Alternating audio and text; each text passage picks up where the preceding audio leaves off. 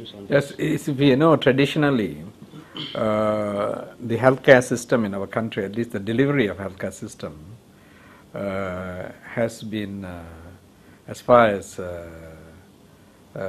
primary medical care, secondary medical care, and tertiary medical care has been done through two parallel systems. One is the government health system and the other is a private health system, which have to a great extent function independent of each other.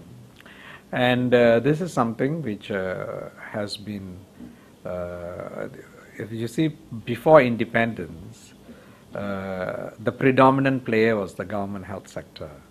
Post-independence, particularly 20, 30 years ago, there has been this growth of the private health sector, which has been complementing the public health sector. So there has been attempts before, how we can actually create policies to complement each other, to maximize and optimize the facilities which are available in both the sectors.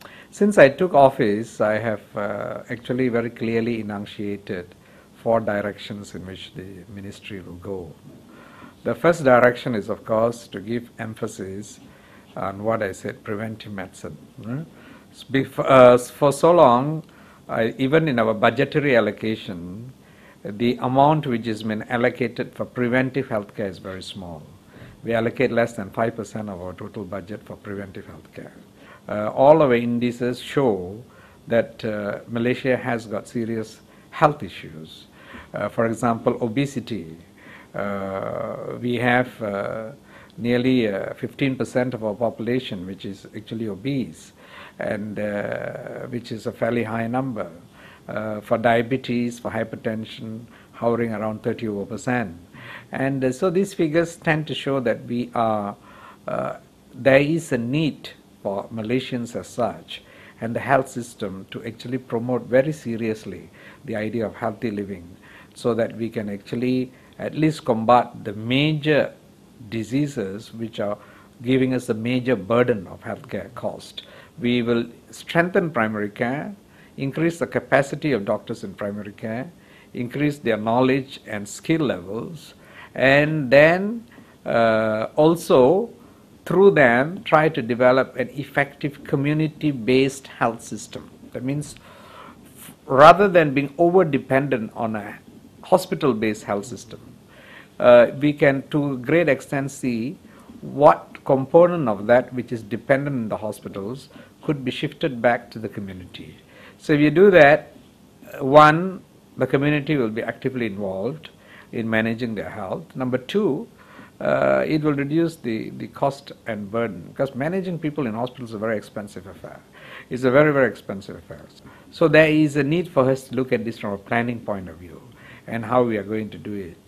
And I have announced actually an attempt to increase our bed strength to about 2.5 beds per 1,000 population, which at the present moment is about 1.81.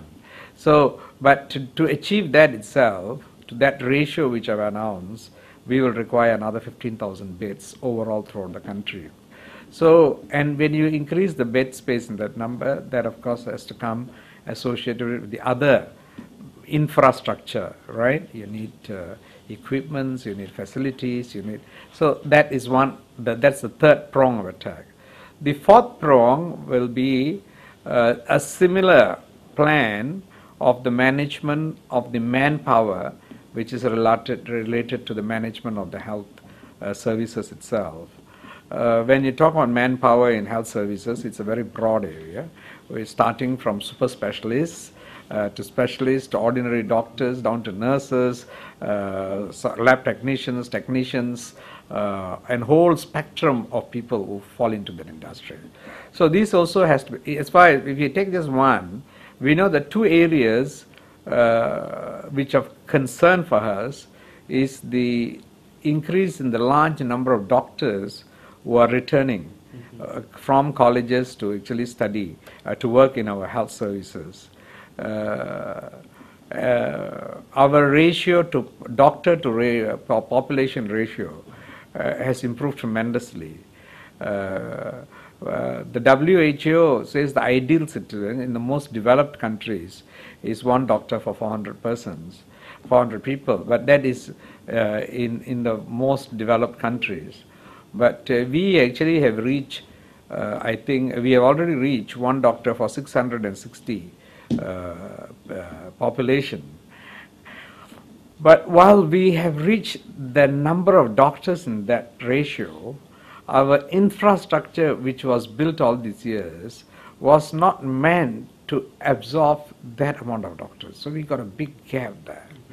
So this is the reason why, unless and until the infrastructure development is expedited, we will not be able to actually absorb this number of doctors and provide them the ideal kind of place for them to work, right? That is one. And the other thing, as far as doctors is concerned, is there is an issue of distribution. You see, if you look, there will be over distribution of doctors in the very urban sectors like the Klang Valley, and probably lesser distribution in places like Sabah and Sarawak. Very strangely, unlike the other professions, in which a person comes right from university and then he directly goes and seeks an employment and he becomes responsible for himself and the management based on his ability. But in the medical profession, we have we can sort of taken up the responsibility of for long of that even after graduation we know no chap after graduation is fit enough to be thrown into the open market. So they have to be trained in a controlled environment, and for long the strength of the Malaysian health system was based on our capacity to provide the training. So if Malaysians doctors are good at providing high quality health service, is because of the training which we were able to give them in the Ministry of Health.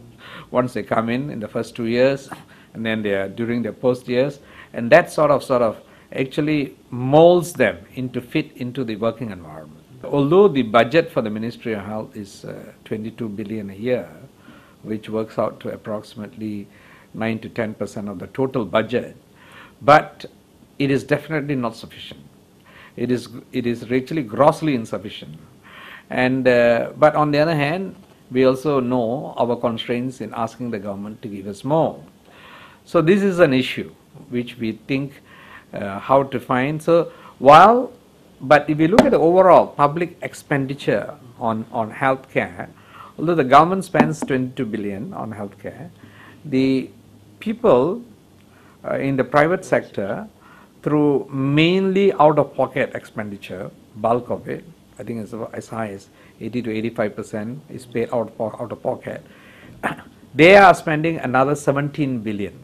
So altogether, we are spending about 39 to 40 billion if you compare both two. So when initially there were plans mooted, say how can we actually try to find some bridge which will bridge this so that we can rationalize and optimize this usage of this 40 billion, 42 billion in a manner which will complement. At the present moment, we are committed to improve the effectiveness and the management of the resources which we have. That means what I'm looking at is how effectively can we manage the 22 billion which we get. Can we add value to that money which we have through more effective management? So that is what our main emphasis is on.